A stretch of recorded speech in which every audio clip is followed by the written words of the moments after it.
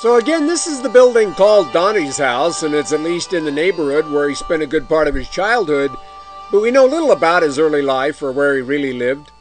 It's interesting that we can't document any formal schooling for someone who had obviously read everything he could get his hands on.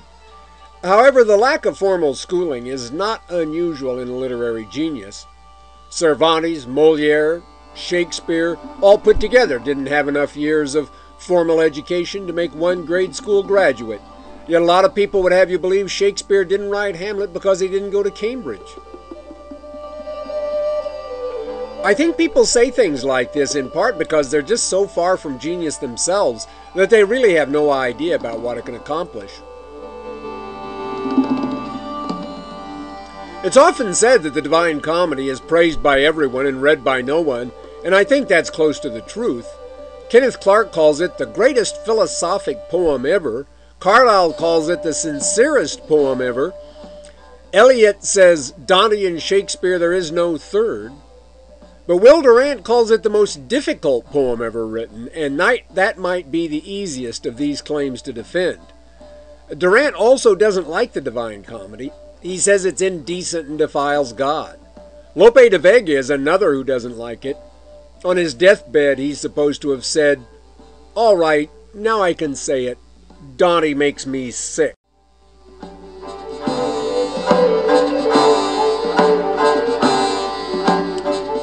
On May Day, 1274, when he was 9, Dante was invited to a party at the house of Folco Portinari in Florence. It was at this party, as he says in his autobiographical Vita Nuova, that he saw Beatrice Portinari, also 9, for the first time, and to himself said, Ecce Deus fortior me qui veniens dominabiter mihi. Behold a God stronger than I, coming to rule me. He didn't see her for another 9 years, and one can't help but notice the number of 9s and 3s that show up in his life as well as in his poetry.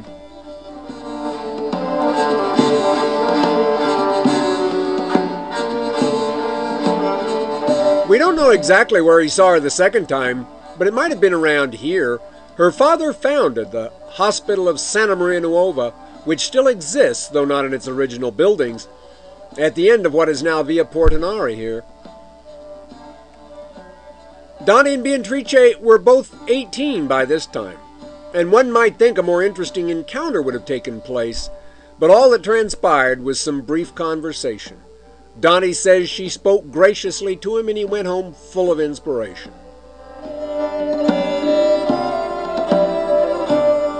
He essentially wrote from the same point of view as the troubadours whom he admired so much.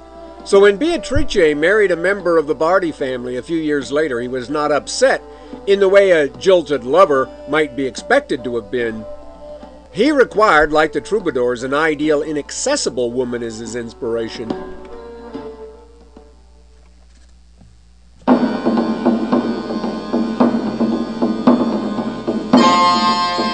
It's tempting to think that Dante joined the Florentine army in 1289, sort of in the way in which one might have joined the Foreign Legion to forget a lost love, but the Battle of Campaldino, in which he fought for the victorious Florentines against Arezzo here, was probably fought before her wedding, and in any case I doubt his reasons for joining the army had anything to do with Beatrice. He was probably, partly at least, motivated by the desire to go into politics, and then as now, a few battle scars are worth some votes.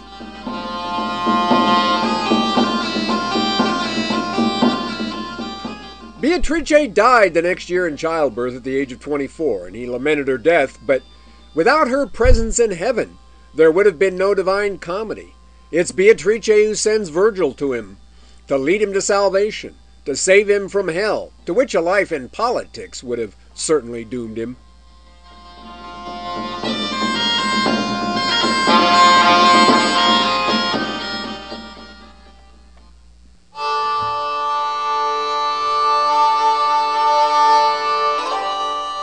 It's popularly believed that Beatrice was buried here in the Church of Santa Margherita, which was apparently the parish church of both the Alighieri and Portinari families. I guess I didn't mention it earlier, but Dante is Dante Alighieri. Like quite a few other famous people of the Renaissance, he's better known by his first name than his last. It might be, though, that Beatrice was buried in the chapel of her husband's family in Santa Croce, the Bardi chapel there, the one decorated by Giotto that we saw before the break. In any case, Donnie himself was apparently married here in the early 1290s to a woman named Gemma Donati, about whom we know very little.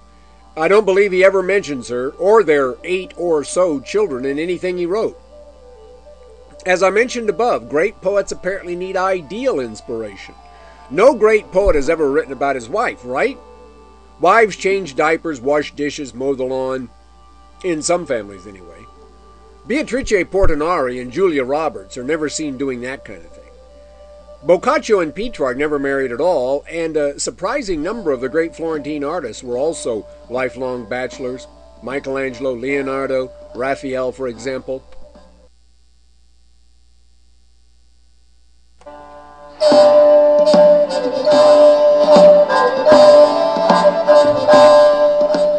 This truncated tower house is all that remains of the house where Donnie's wife's family lived. At this time, Florence was essentially a Guelph city, meaning you may remember that it supported the Pope, essentially, in his political ambitions in central Italy. The Ghibellines were those who supported the cause of the emperor against the Pope. Within Florence, however, there were those who were more enthusiastic Guelphs. They were called blacks, and then there were those who were sort of closet Ghibellines called whites. Corso Donati, the head of Donnie's wife's family, was a black, and Donnie was a white.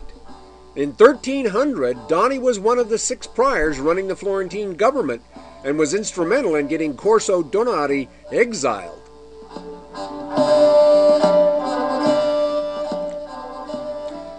In 1302, however, Pope Boniface VIII invited the brother of Philip IV of France, Charles of Valois, into Italy to support his cause, and the blacks, including Corso, were able to return to Florence, and Donnie was thrown out of the city.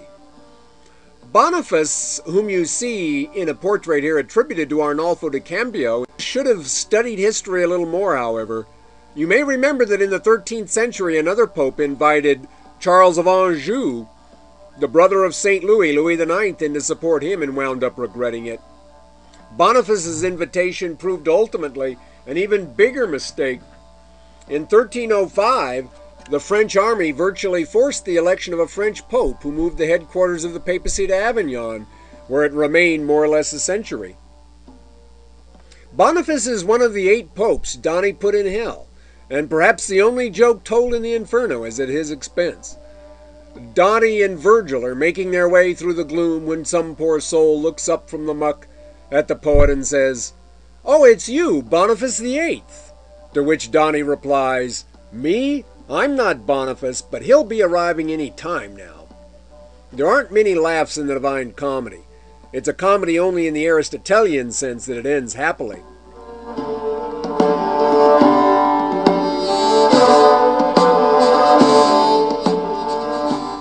This is the portrait of the Emperor Henry VII that once decorated his tomb by Tino da Camino in the Campo Santo in Pisa.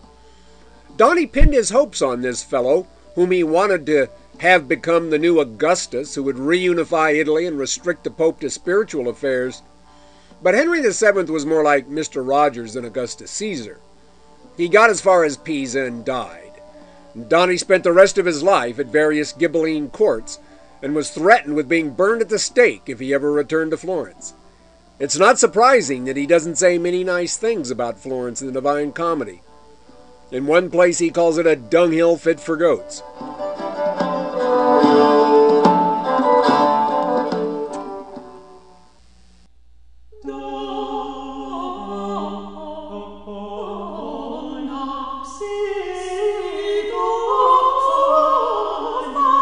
The first great Italian composer was also a 14th century Florentine, Francesco Landini. This is his tomb in San Lorenzo in Florence. He was blind, but for many years he was the organist of this church. Although only secular songs by him survive, like Se t'ho fallito, which you're hearing.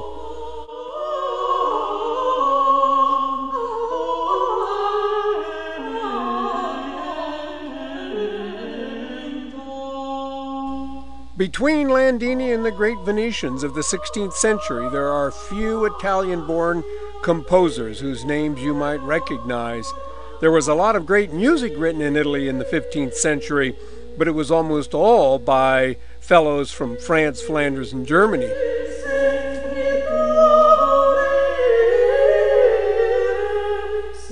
You can see another portrait of him here in a manuscript illustration. He's playing his favorite instrument, the portative organ, the ancestor of the accordion.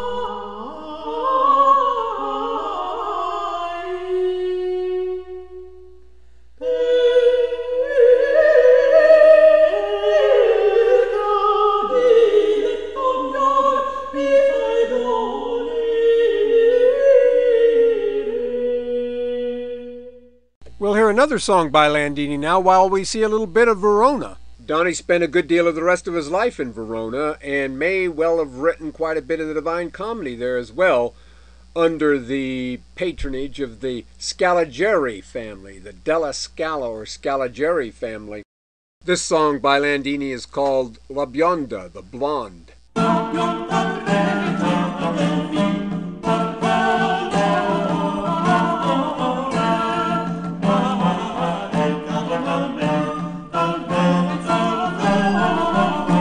This is Verona from the air with the castle of the Della Scala family, Donnie's patrons, in the distance on the edge of the city.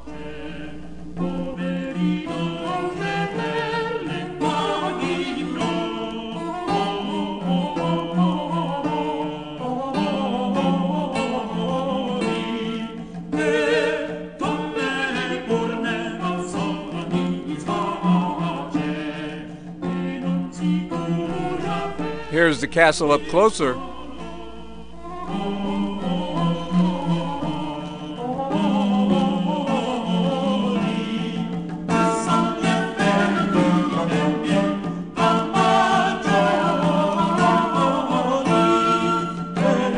This is the Ponte Scaligero, which crosses the Adige River to it. The fishtail battlements are sometimes called Ghibelline, while the square-topped ones are called Guelph, but there isn't consistent political significance to them, really.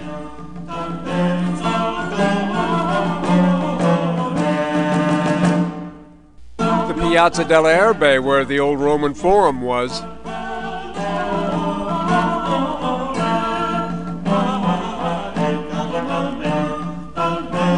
The cemetery with the downtown residence of the Della Scalas behind it.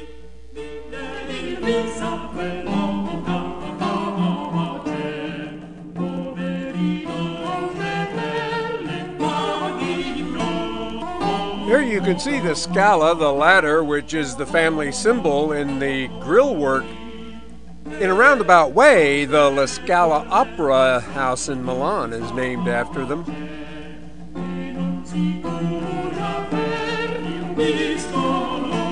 Here's Can Grande della Scala, the head of the family while Donnie was here, and to whom, if a surviving letter is genuine, he dedicated the Paradiso.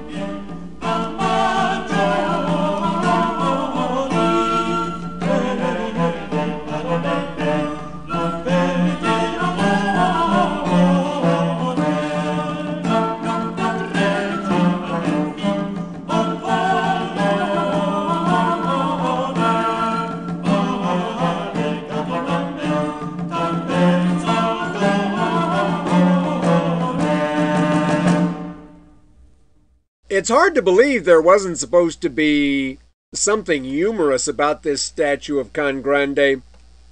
He appears to have a big grin on his face, kind of paunchy, and looks sort of like a clown in armor, and his horse certainly doesn't look very warlike.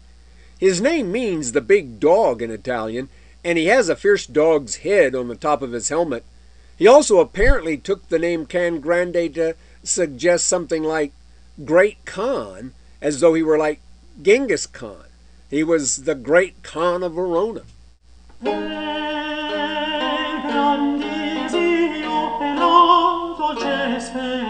Will Durant says that the love story of Donnie and Beatrice is the most famous in history, but it isn't. The most famous love story in history, of course, is about Romeo and Juliet, and this is traditionally identified as Juliet's balcony in Verona. Dani refers to the Montecchi, who were Ghibellines from Verona, and to the Cappelletti, who were Guelphs from Cremona, and these families get into Shakespeare through a 16th century story by Matteo Bandello, as, in English, the Montagues and Capulets. But Dani says nothing about Romeo and Juliet. The story's pure fiction, and yet the usually reliable Guide Michelin says that Romeo and Juliet committed suicide here about 1302 in the reign of Frederick I. Come on, where are your editors? In addition to giving a date to a fictional event, they compound the error by saying it took place at the time of an emperor who'd already been dead for a century.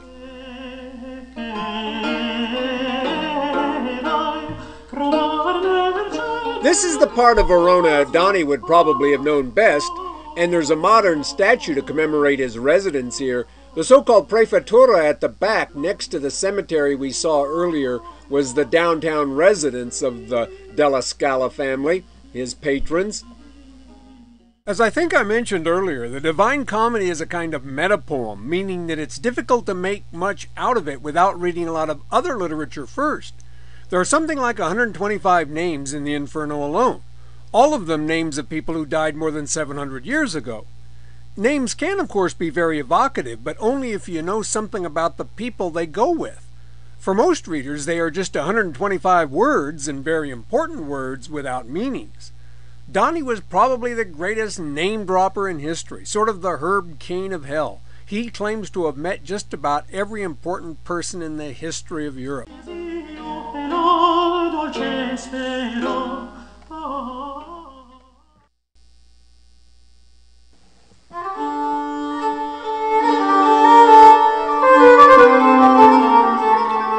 This is a portrait of Dani attributed to Giotto in the Bargello in Florence. It probably isn't by Giotto, but it's very likely that Dani and Giotto did meet. They do have a certain similarity of approach in common. For both of them, for example, it is the human drama that matters. Neither devotes much attention to the natural world. But really, I guess that's about all they have in common. Where Giotto is usually subtle and restrained, Dani is full of the sort of grotesque energy of the medieval sculptors. Dani, for all his Christian perspective, does, however, make some interesting concessions to classicism. His guide in the Inferno is Virgil, of course, and he puts 8 popes in hell while putting the pagan emperor Trajan in paradise. Also, he allows the heroes of the classical world no worse punishment than limbo, where they get to lie around in the shade and talk about philosophy. He even invokes the aid of Apollo to help him describe paradise.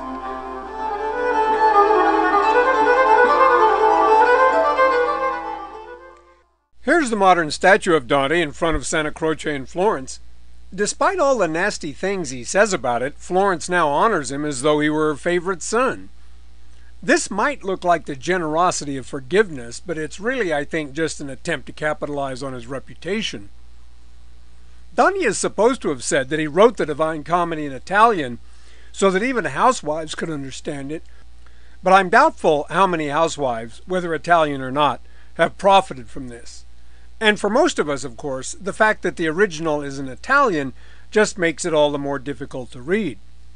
Writers, and a fortiori poets, are at a big disadvantage compared with other creative people like painters and musicians in trying to communicate with people who don't speak their language.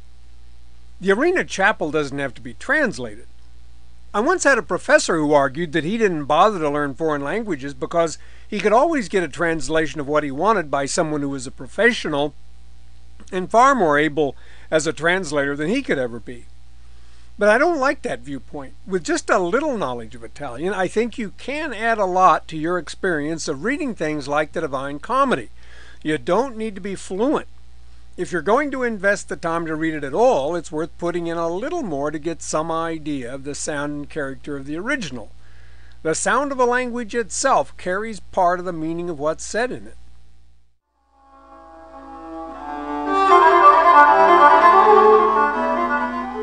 This is Dani's tomb in Ravenna, where he died in 1321.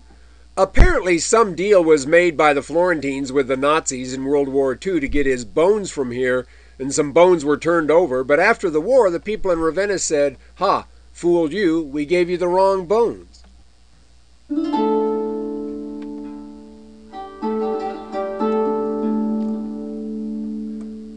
Now this is where Francesco Petrarca, known as Petrarch in English, was born. Like Dante, Petrarch's father was a white and was also forced to leave Florence on the arrival of Charles of Valois in 1302. Arezzo, like Verona, was a Ghibelline city, so he settled here. Unlike Dante, however, he decided to make his peace with the church and went off to Avignon, where the papacy was headquartered, and where there was a lot of work for lawyers, of which he was one. So it was in and around Avignon that Francesco, the future Petrarch, grew up.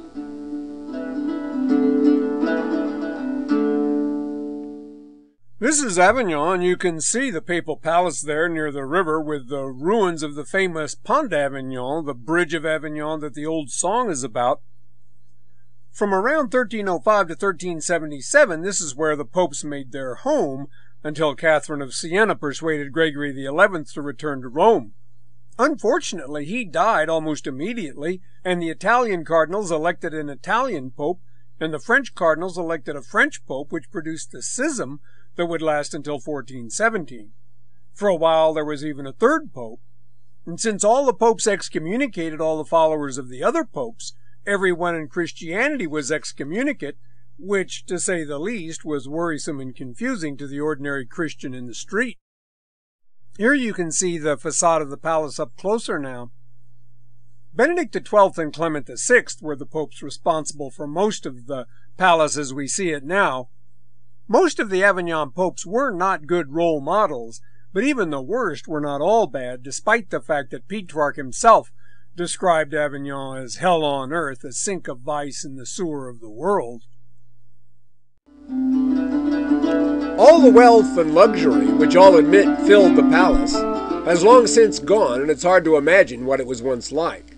There is supposed to have been something like $1 billion in gold in the treasury at one time. Most of the popes here were, or wanted to be, regarded as scholars and patrons of the arts, but the middle of the 14th century was not a great age for the arts. Giotto was invited, but died before he could come. Simone Martini came, but nothing survives here that he did.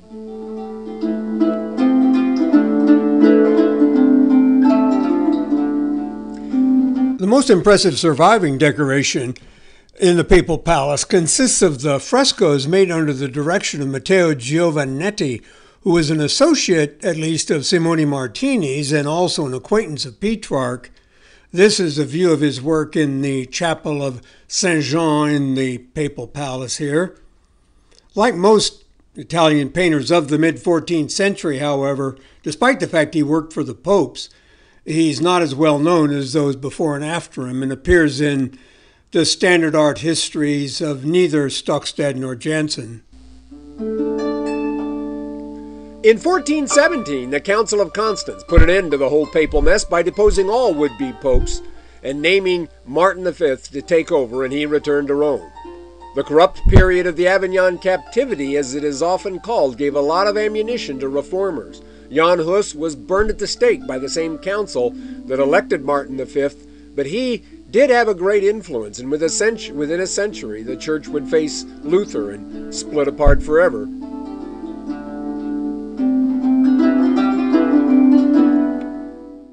As I said, we do know that Simone Martini worked in Avignon, and while nothing he did survives there, he did illustrate Petrarch's own copy of Virgil's Georgics, which is now in the Ambrosian Library in Milan. Petrarch's father sent him to study law in Bologna, but he didn't like it. He said that he didn't want to learn a profession, he didn't want to practice dishonestly, and couldn't practice any other way. He wanted to be a poet, and on Good Friday, 1327, he got the inspiration he needed when he saw Laura and wrote on the flyleaf of this very book the date of the encounter. She went on to marry a member of the de Sade family and have 12 kids and die in her 30s, but she performed the same role for Petrarch that Beatrice did for Dante. She was his ideal, inaccessible woman. Petrarch says that when he visited Rome, he wrote some of his 350 or so sonnets to Laura sitting on the tomb of Bibulus. In the 14th century, this was a good deal more bucolic a setting than it is today. Now what's left of it is dwarfed by the Vittorio Emanuele monument, and the traffic of the Piazza Venezia roars by.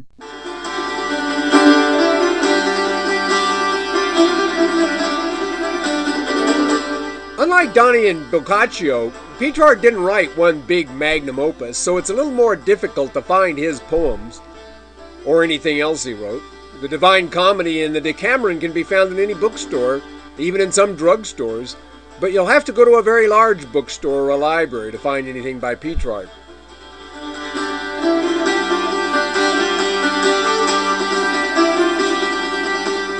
This is a portrait of Petrarch. A little sketch is all it is, really. It's attributed to an artist named Altichero d'Azeglio. Durant says you may think of Petrarch as the first modern man until you've read what he wrote. But that's not fair. He and Boccaccio are in a different world than Dante. Many of Petrarch's prose works sound remarkably modern. In his letter to posterity, in fact, he's talking right to us. He says that if we've read his poetry, we might want to know something about him. And he says he was handsome enough on his best days, didn't have to wear glasses till he was 60, that his favorite subject is history, that his favorite pastime is having dinner with friends, and so on. This is all very modern sounding, very conversational. Dante may in fact have been a jovial dinner companion too, but his literary personality wouldn't lead you to invite him to many parties. This is a sketch Petrarch himself drew of Vaucluse, east of Avignon, where he spent much of his time for about 15 years. And we'll hear a nice song called Ecco la Primavera, Behold Spring is Here, by Francesco Landini, while we see some pictures of Vaucluse as it looks today. Petrarch was actually once the judge of a music contest won by Landini, so he probably knew him. Here you can see the castle ruin that stands on the rim of the cliff above Vaucluse. It's popularly called Petrarch's house. It bears some resemblance to the building and the location you see in the sketch.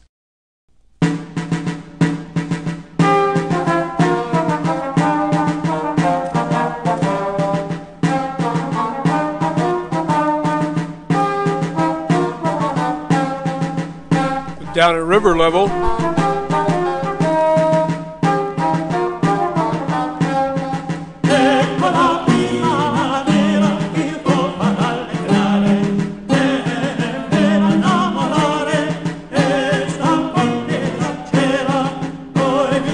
Looking back up at the castle.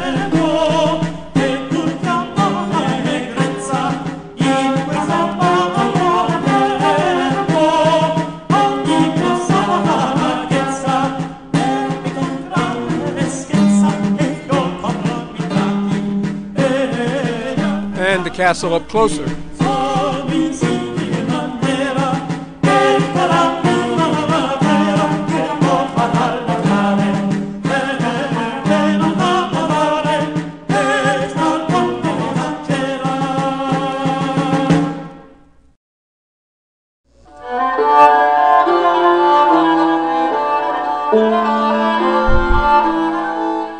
This is Mont Ventoux now from Avignon. And Vaucluse is on the slope to the right, to the south, I guess, as you look at Mont Ventoux from here. It doesn't look like that big a mountain, but as you see now in this aerial view, it can look pretty high from this angle. In 1338, Petrarch hiked to the top of it, and his account of this is sometimes considered the first record of a mountain climb. He made the excursion with his brother, who was more of an athlete, and kept going on ahead and then sitting down to wait for him and then starting off again as soon as he'd arrived, so that Petrarch never got any rest. You've probably been hiking with people like that.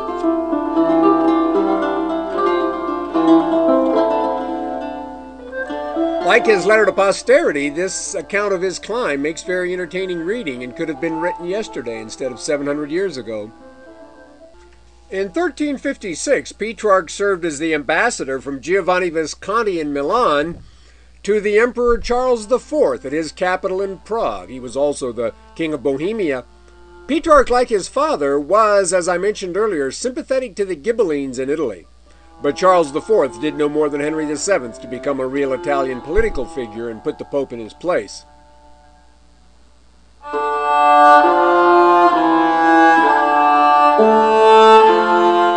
This is Karlstein, Charles's country retreat, which Petrarch may have visited. It's now mostly 19th century, but it is still quite an impressively built and situated place.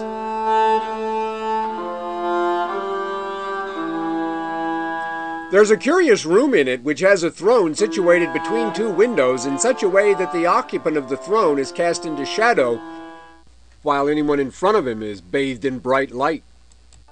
The emperor's expression was thus concealed, while every nuance in the face of the ambassador would be revealed, an intimidating arrangement to which Petrarch may have been subjected.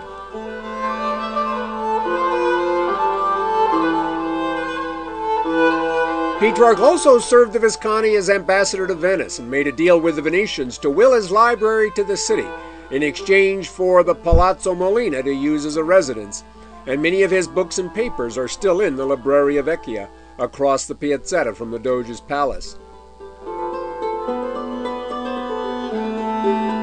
When he died, he was living in Arqua, about 20 miles from Venice, and he was buried there in this tomb.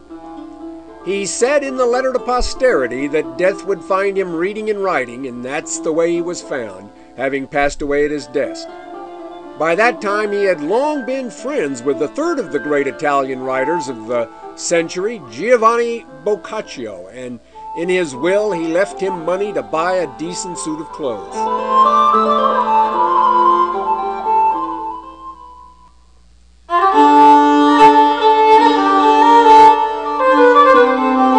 This is a picture of Boccaccio painted long after his death by Andrea del Castagno. It is sometimes claimed that he was born in Paris, the illegitimate son of a traveling salesman father, but it's more likely he was born in Certaldo. Petrarch's father wanted him to be a lawyer. Boccaccio's wanted him to be an accountant, and I think if you want to be a poet, it's even worse to have to study accounting than to have to study law. He was apprenticed to a businessman in Naples, but managed to have an affair with the illegitimate daughter of the king himself, Robert d'Anjou, whom we saw a while ago being given the crown of Naples in the picture by Simone Martini of Robert's brother, St. Louis of Toulouse. This girl was known as Fiammetta, or Little Hot Flame, and their relationship was not like that of Donne de Beatrice or Petrarch de Laura, and maybe just because Fiammetta was very accessible, Boccaccio didn't become as great a poet as they did. He was living in Florence when the Black Death arrived in 1348. This is the Loggia del Bigallo in Florence, a sort of souvenir of the Black Death. The members of the Confraternity della Misericordia, which was headquartered here, took it upon themselves to help those who were stricken and to bury the dead. The members were those who had recovered from the Black Death or who for other reasons thought themselves immune, but these were brave men nevertheless. No one really knew what caused the disease. Death came from massive infection and high fever, usually in 3 to 5 days, and while the numbers given vary, something like 60% of the population of Florence probably died from it, and perhaps as much as a third of the entire population of Europe. As I said when I was talking about Lorenzetti, it's difficult to find the names of people who were actual victims. In William McNeill's lengthy account of the Black Death in Plagues and Peoples, he doesn't, I think, give a single name. Besides Lorenzetti, possible victims sometimes mentioned include the Florentine diarist Villani and Petrarch's Laura, both of whom did die in 1348 of some cause.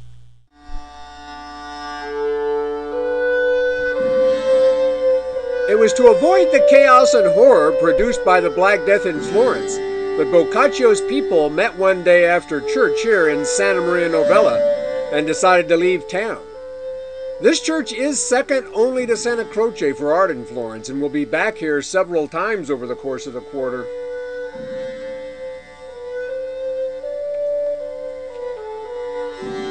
In the Campo Santo in Pisa, There's a series of frescoes, sometimes attributed to Francesco Treni, which could serve as a set of illustrations for the Decameron, and may have in fact been inspired by it. We see a group of people who could very well be Boccaccio's group, riding out and passing unpleasant reminders of the scourge they're hoping to avoid.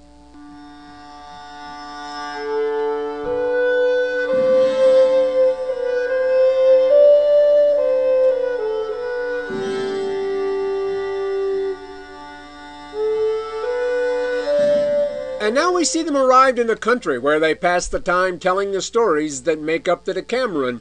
Each of the refugees tells a story a day for 10 days, and to give you some idea of their subject matter and character, I'll just quote from a few of the little introductions to them. The fifth tale, On the Eighth Day, is about how 3 young men take the pants from a judge of the marches in Florence while he's sitting on the bench. The seventh tale, On the Eighth Day. A scholar is in love with a widow who loves someone else and makes him wait for her a whole winter's night in the snow. By a trick of his, he then makes her spend a whole July day naked in a tower, exposed to the sun and flies. This is the second tale, On the Ninth Day. An abbess gets out of bed hastily in the dark to catch one of her nuns who is accused of being with a lover. The abbess herself is in bed with a priest and puts his pants on her head, mistaking them for her veil.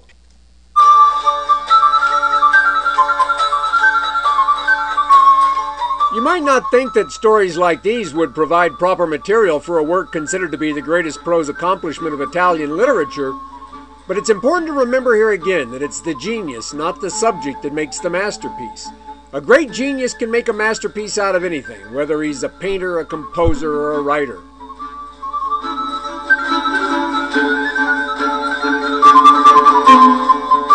This is the Villa Palmieri now, said to occupy the location of the country house to which Boccaccio's people came to tell their stories.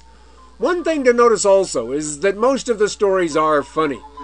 Doni doesn't think anything is funny. Doni is certainly critical of the church. Remember, he put 8 popes in hell, but that doesn't make the same impact that ridicule does. I'd rather be thought bad than ridiculous any day. Boccaccio was not the first to mock the clergy. The celebrated Carmina Burana of the 12th and 13th centuries do plenty of that, for example, long before Boccaccio, but his attitude does have the effect of making him seem more modern, and the humor certainly helps to make him more accessible to most modern readers than Doni is. It's also important to notice that making fun of the clergy was tolerated in literature long before it was tolerated in the visual arts. No important artist will paint the clergy looking silly until about 1500. This double standard is still around. Libraries that would never consider stocking Penthouse Hustler and magazines of that sort think nothing of having all sorts of printed erotica, from Lady Chatterley's Lover to Harlequin romances, on their shelves. Whatever psychology is behind this will have to be sorted out by someone else, because that's the end of the lecture for today.